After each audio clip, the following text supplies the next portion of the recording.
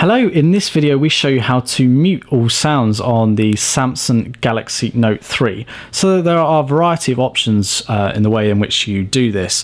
The easiest way to do it is when at your home screen, press and hold on the power button for a couple of seconds and you get this menu pop up, and at the bottom you'll see sound, vibrate or mute.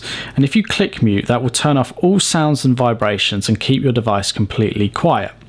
To switch it back on to full sound, press and hold on the power button and then choose sound from the menu that appears. So that's the easiest way to do it.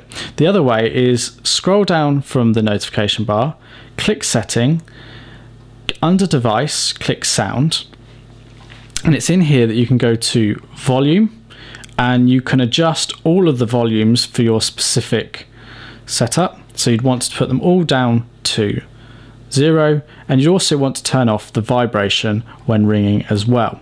So that's a more complicated way of doing it, and then when you have to switch back on you have to go and do the reverse. So the easiest way is to press and hold the power button, click the mute, and that turns all sounds and notifications off on the Samsung Galaxy Note 3.